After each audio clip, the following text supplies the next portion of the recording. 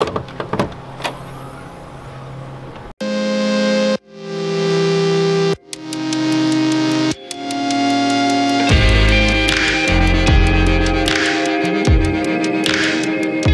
up, guys? So, lots been going on in my life. The last time I made a video, I was in Orlando traveling in my van until the whole COVID thing kind of took over. I have been home for 2 weeks. I went to West Virginia and met my parents there for their birthday. Now I'm back home. I've been home trying to come up with stuff to do. I really need to get a job, but my brother has this VR6 MK4 Jetta project that we've been working on. He ran it a week ago at a local track,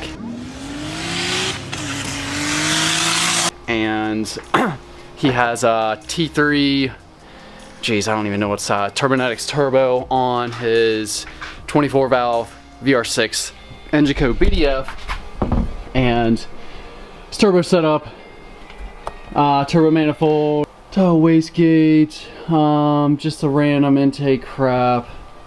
What else did we do? He's got SuperTech valve springs in it. This is just a stock engine, stock piston, stock rods. He did he did spin a rod bearing because he forgot to put oil in it. It would leak oil and the catch can would fill up every once in a while. And it's kind of, you can see the oil level. It's got oil in it right now. And it did that probably because it had the stock bore in it, stock pistons, and when you turbo something like that, it leaks past the rings and it just burns oil. It wasn't bad, but it just did a little bit, and over time ate up the oil that was in the engine, and he like kind of forgot to put oil in it and ran low. So spun a rod bearing, we tried to replace it, it's done. It's done. He did run the other week and there was a little bit of rod knock, but he still was able to run it. He has an engine being built right now. He has JE pistons, which are 1/2 mil bigger, 81.5 mil. So he's got a fresh bore and another engine. Whoa. He's got a fresh bore and another engine. He's gonna put this head back on. Like I said, SuperTech valve springs, so the valves won't float, piston won't hit it. He has stock connecting rods. He says a lot of guys run like 700 foot-pounds of torque in these engines with the stock connecting rods, which are forged. He does have ARP bolts in them, and he's getting the rod end like resized or honed or something. Yeah, like rehoned to fit the crankshaft and like not have a weird oval shape when you clamp down with ARP rod bolts because they're stronger. Whatever. Stock rods that are forged pistons, crankshaft's forged. VR6 has oil squirters, so that's good. 8.5:1 compression ratio. He's gonna get we've been doing a bunch of research on turbos, and he's gonna run a GT40, a Garrett GT40, which has the T4 flange on it. This exhaust manifold has a T3 flange on it, so new exhaust manifold, which I think I'm gonna make, and different turbo. He has like some parts, hold on. He has some parts, well, here, he has a new oil pan and a bunch of just bearings and just, well, he's got all kinds of crap. So this is basically a VR6 24 valve turbo project that we're working on. We're going to be tearing this transmission down, and that's the O2M. This is the later style, because the later style does not have that plastic cap. It's all aluminum, like the casting. And let me brighten this up. So we're gonna put a Quaife limited slip diff in there, which I also have in my van. It has a Subaru engine in it that I had to put reverse ring and pinion, like gears in it, and put a Quaife in there. Dude, it's freaking sick. If you don't have a Quaife diff, like, not even Quaife, limited slip diff, you're slipping big time. So Quaife differential. These transmissions are known to, let's see, dang it, let me set this camera down.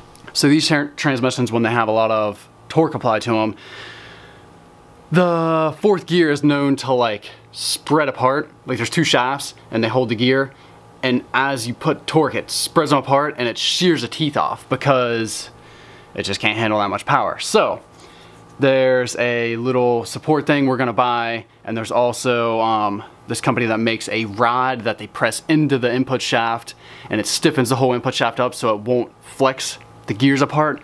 And we're gonna probably just get a piece of 40-on-40 and turn it down to size, shove it into the main shaft, weld the end, stiffen up that, and it'll have a little brace on it. Limited slip diff. We're going to basically just go through the trans, make it strong, because he's probably going to be pushing like, hopefully like 600 horsepower out of this. We made basically I made a short ram intake for this thing. That was like last year. I didn't really cover that. I don't know why, I just didn't. But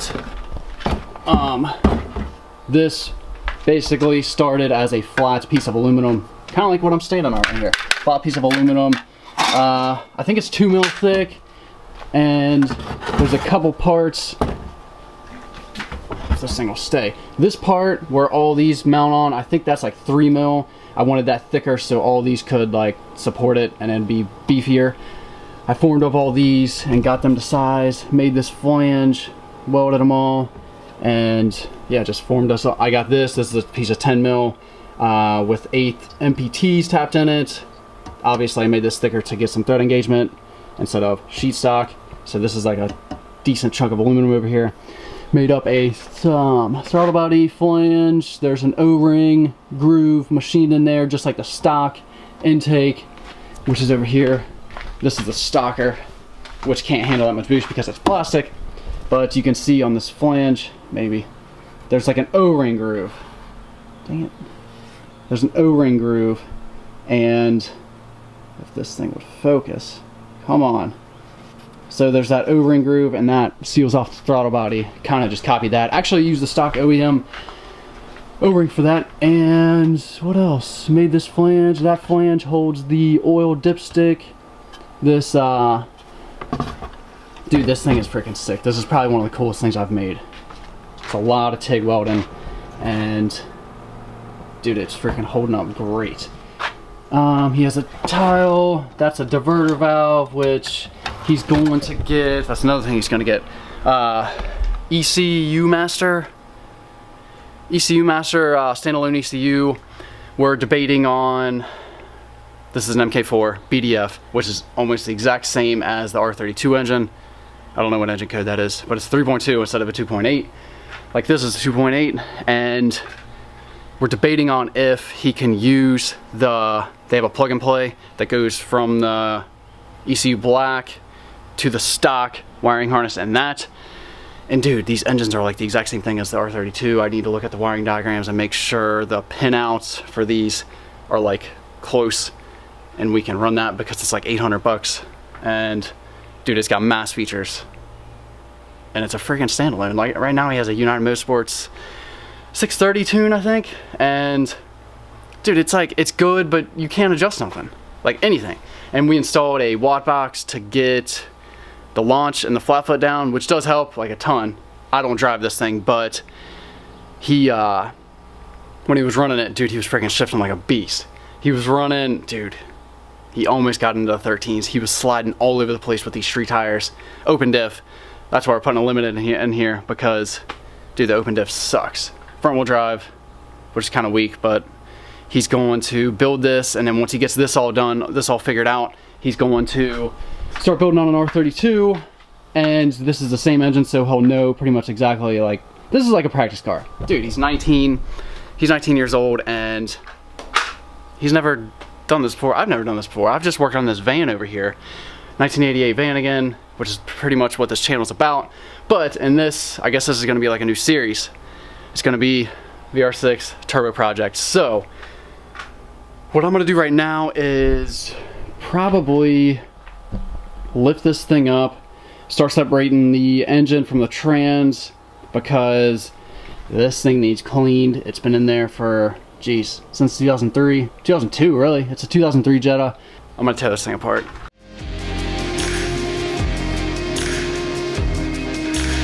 Turbo and exhaust manifold are off, and I just want to say that this exhaust manifold is literally the cheapest one you can get on eBay, and there's a lot of people like going back and forth on whether or not these are good, and some people say they warp, some people say they suck, like leak, whatever. But dude, we've ran this for probably a year now, and it's fine. Like, it hasn't leaked. It's super freaking heavy, and I mean, you can see that's probably like a, geez, like a 14 mil, maybe 12, 14 mil thick steel, the flange, and I mean, you can see it's not leaking.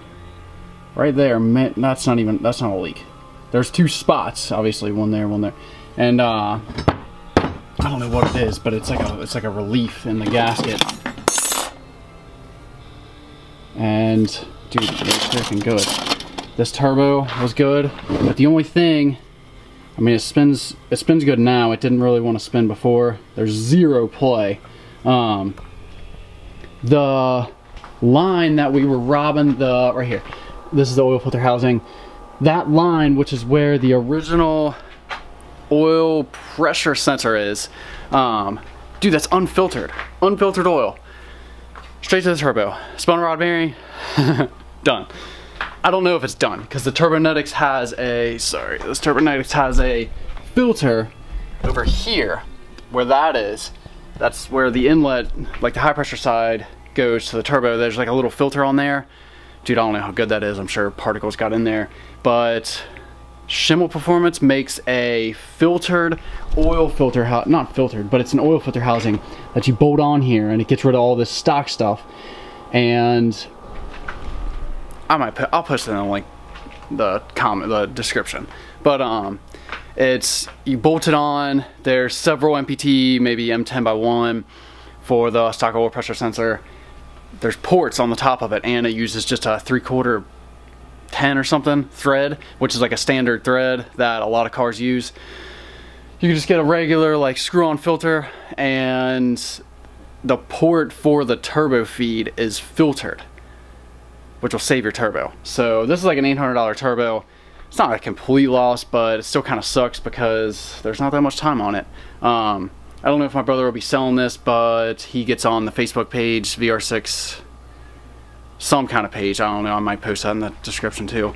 But we were running that oil filter line to this little splitter, this 42 draft design splitter that went to the turbo.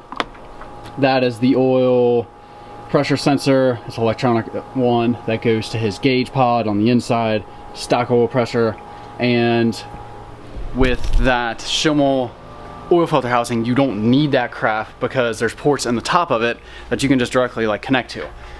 So his oil turbo line will just go straight from there around to his GT40, and he won't need that splitter in line with, you know, the pressurized oil. So this is unfiltered oil. If you're boosting an engine, dude, try to make sure the feed, the turbo, the oil feed is filtered.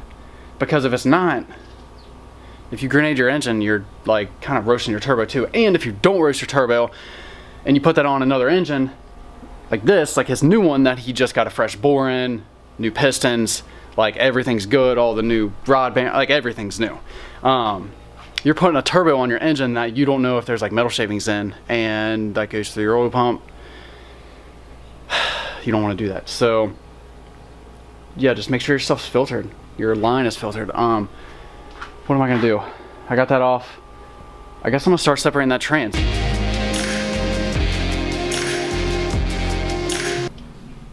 Engine, tranny, is separated. Here we have a stock dual mass flywheel. I think that means that there's two parts to that flywheel, and I don't know if they're riveted together or bolted together. I guess they like come apart at higher RPMs, high horsepower. So he has a spec clutch which can hold like, I don't know, 580 foot-pounds, 590 foot-pounds, close to 600. That he bought, geez, a long time ago, and that's going on. Dude, this thing held. He was probably pushing like 400 horsepower, maybe like at least 350. And dude, this thing was holding. I don't know how, because it has 100,000 miles on it, but it was holding up. This exhaust manifold. He's running a T4 turbo, which you know that he had a T3, which is not going to work. Hold on a second. These stock flanges that he miraculously saved, and he also cut off the exhaust, so he has a flange. And these people put these, actually I want to put this on. They put these on their engines. Shoot, that's the wrong side. Hold on. So they put these on their engines, and with these flanges, they make a pipe come up, and they have a mount here, like a T4 mount, and they make their own turbo manifold. They make their own turbo manifold. Let me darken this up. They make their own turbo manifold. So I think I'm gonna have to make one of them, because I know he's not gonna want to spend $500, $800, $1,200 on a nice manifold, because dude, we want to do this once, and this turbo is gonna be freaking huge, and this is gonna be the setup he's gonna run from here on out. So yeah, this is gonna be, I was researching stainless steel that already have like bends in them. You can buy just like chunks of stainless, like I think this is close to 2 inch on each side, and you can buy just random shapes and sizes on eBay, cut them up yourself and make an exhaust. I made the downpipe on his current setup, which he's gonna sell, but I made that from basically what I just said. This obviously came with a turbo, welded that to it, and just kind of made it freaking work.